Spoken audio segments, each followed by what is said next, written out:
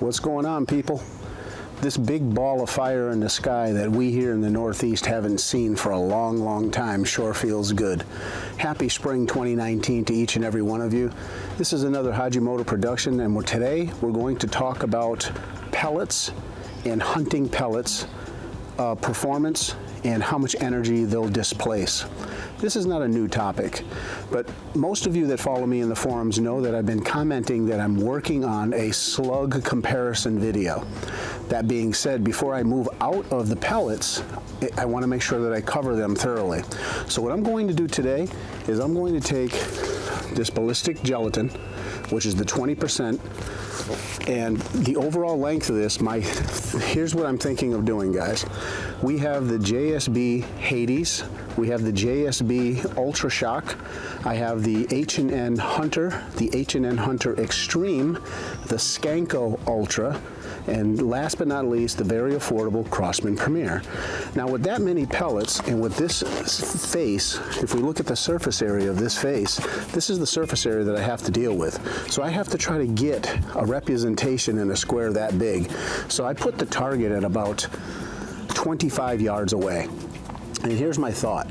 My think, and here's my hope, is that I'll only go about 4 inches into this block. So if I only come in 4 inches, I can do one set from this side as for low power, and then spin it around and do a set at high power.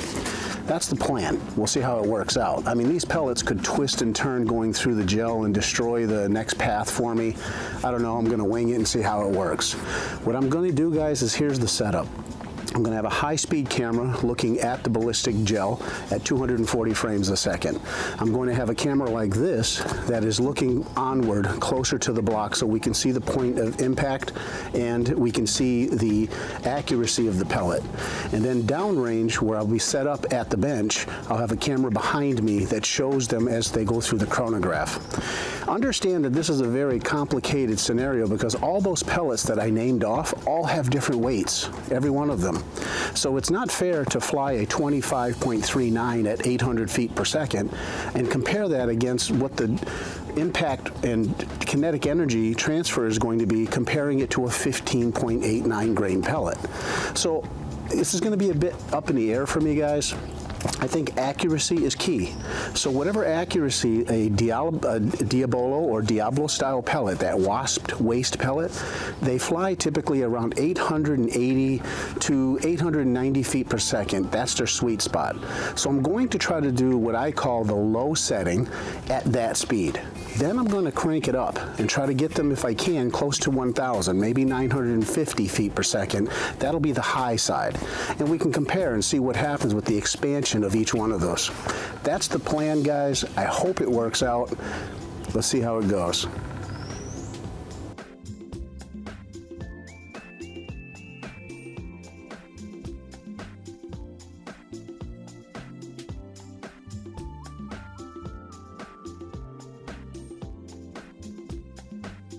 Okay, guys, the first up is the Crosman Premier, 14.3 grain, ballistic block, top left corner. We're going to shoot at the target first to make sure I'm on, and then the second shot's going in the ballistic gel.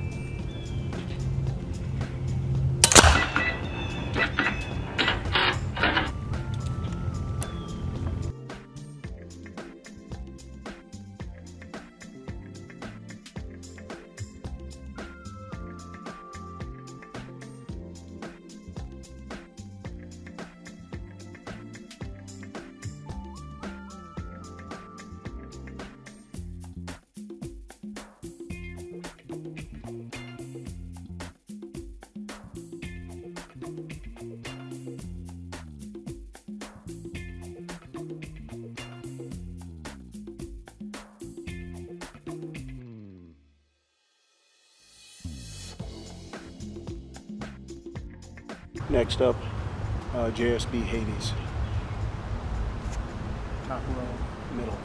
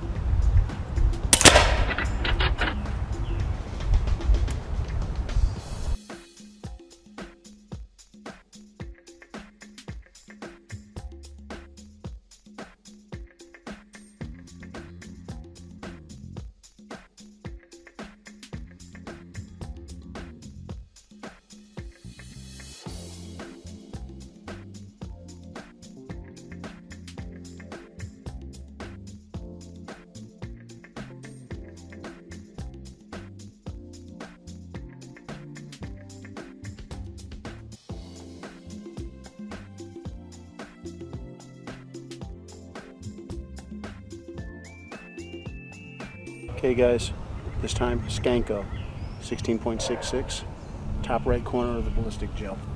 Second attempt. Trying to get it around 880 feet per second.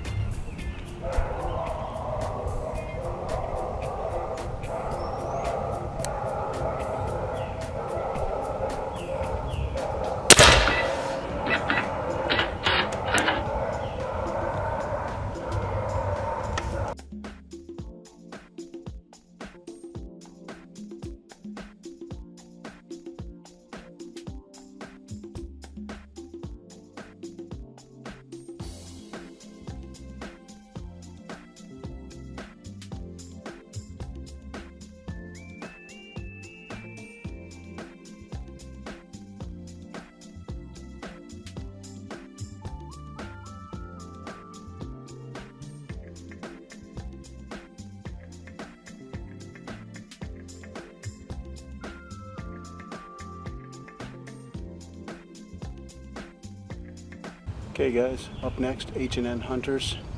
These are going to be shot at the second row, first dot, and these are 18.21 grain.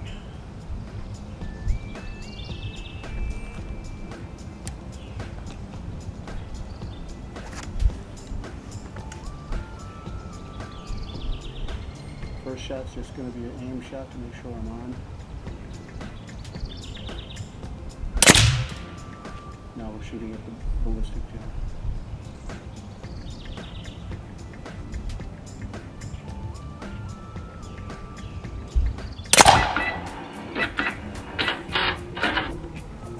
Why that went down to 720 feet per second, I don't know.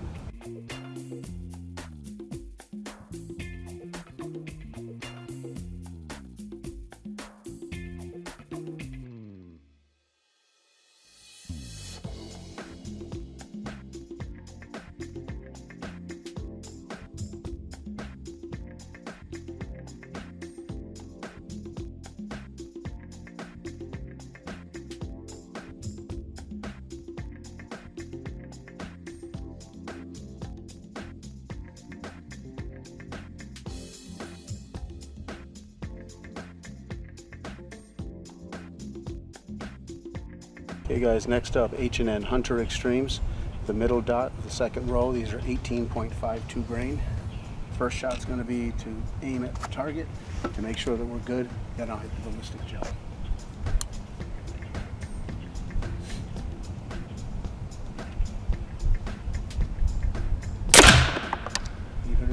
Feet per second, slightly off to the right, going in for the ballistic gel shot.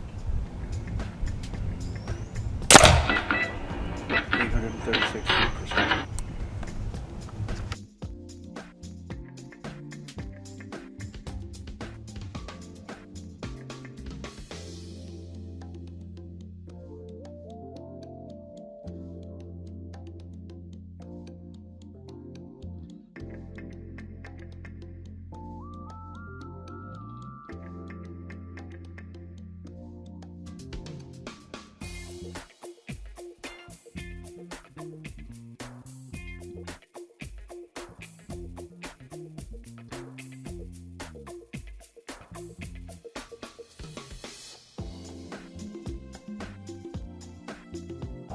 Okay guys, the last in the series, what I call the low speed, are going to be the JSB Ultras, the Ultra Shocks, bottom left hand corner.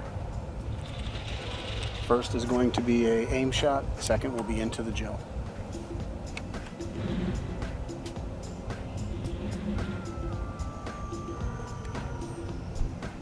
We're just going for the gel.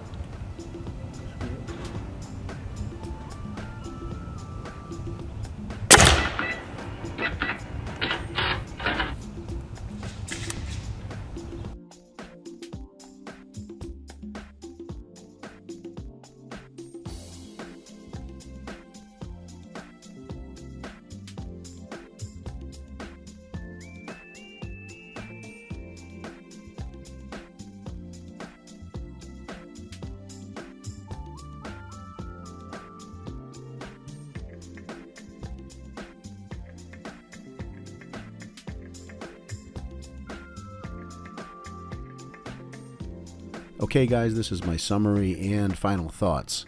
As we all knew going into this, the higher the velocity, the more the expansion rate of the lead.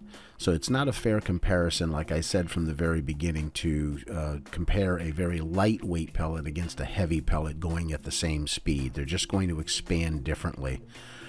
So in here, I tried my best to get those to go off at around somewhere between 850 and 900, and as you've seen, for whatever the reason, I couldn't get them to fly consistent. And if you look at the chronograph prior to the shot, you'll see that I took a initial shot to make sure that I was within the power range, which was within that 850 to 900. But for some reason, when I pulled the trigger, the speeds went anywhere from 720 to over 1,000 feet per second, and I just couldn't understand why. So when we're talking about these results, let's just talk about the results as to what they are. And I'm going to start saying number one, and obviously the top two winners of expansion rate were the two fastest flying pellets, so there's really no surprise there.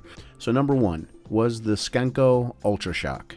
At 16.66 grains, it flew at 1,068 feet per second, hit the gel at somewhere around 42 foot-pounds of energy. Total depth of the penetration was 2.2, but its final depth was at 2 inches. So it was the most shallow going in, and if you looked at the distortion of the lead, it was probably the best at 71%. The Hades came in at 33% expansion, and it also was flying close to 1,000 at 983. Followed up by the Hunter, 28% expansion. It only flew at 720. So if we take the low speed and look at what it did, in my opinion, I think the Hunter overall did the best. Skenco was going pretty fast, but the Hunter at that speed to get almost 30% expansion, that once that's up around 850, I'll show you some results on that, and I think you'll be impressed. Next coming in is the JSB Ultra Shock, and the only reason I gave that fourth place, even though it's equal in expansion, was because it hit the wood block as it passed through, so it's really not fair. It wasn't just a gel impact, it hit the wood when it came out the backside, which kind of expanded it more. The Hunter Extremes also flew at 836 feet per second, around 10% expansion, and the last with absolutely hardly no deformation at all was the Crosman Premier. There was no deforming of the pellet in any way. The thing pretty much came out the same way it went in because it's so hard. What I want to do now is I want to show a photo of the top three that were the top three expanders, and what they looked like at almost 1,100 feet per second. Each one flown at almost 1,100 feet per second. Now the range in grains here goes from 15.89 to 18.21, so is a good range there. And I think, as you can see by this photo, there's some huge expansion on those three. So those are the top three performers as far as I'm concerned, low or high. They will be the best. So that's all I've got, guys. I wish I actually was more consistent with the shots on this, but either way, you see how they performed with the data given, meaning this rate of the speed was the variable that I couldn't keep under control, but the medium we shot into was the same across all of them, and you got to see what it did at that speed. So that's going to wrap it up for me, guys. I appreciate you watching the video. Leave your comments down below. Take it easy, and we'll see you on the next one.